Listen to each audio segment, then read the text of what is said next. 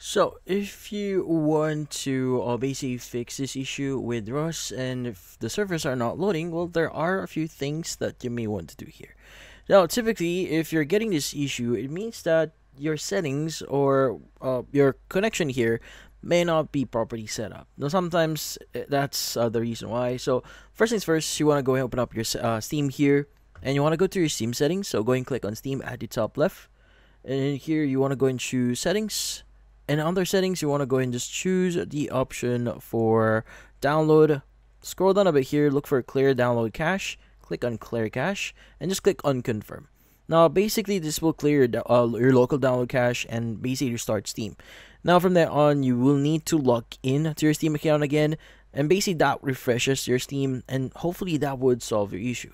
But if not, well, there are other things that you could do here.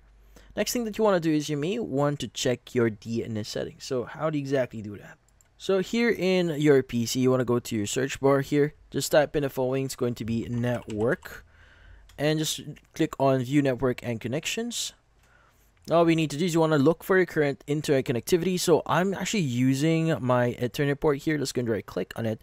And you want to go and just choose properties. Now from here, you want to go to TCP IPv4. And click on properties again. Now, you want to choose the following. It's going to be use the following DNS server addresses. Now, you want to set the preferred DNS server to 8.8.8.8. Alternate DNS is going to be 8.8.4.4. Now, go and click on OK. Click on close. And from then on, see if that solves the issue. Now, if not, there's another thing that you could do here, which is by using the following command. So it's going to be ipconfig flush DNS. But to do that, you want to go to your search bar here, type in cmd, or look for command prompt, right click on it, click on run as administrator. And from here, just space the command. So that's ipconfig flush, or space /flush DNS. Press enter, and wait for a while. Now, once you've done that, go and see if that solves the issue. And the final thing that you could try doing here if you're still having problems is to basically just start your PC. Now, sometimes just doing a quick restart would actually help a lot. So go ahead and just start your PC and see if that helps. And that's about it.